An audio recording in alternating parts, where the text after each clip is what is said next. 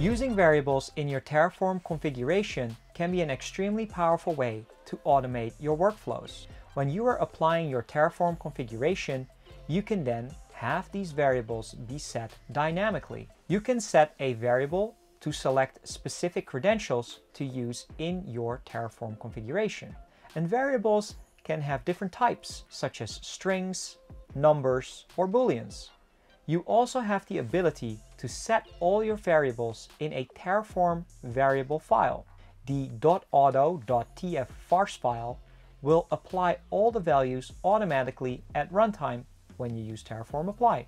You can also set variables on the command line by using Terraform apply -var equals and then the name and value of your variable. Subscribe for more.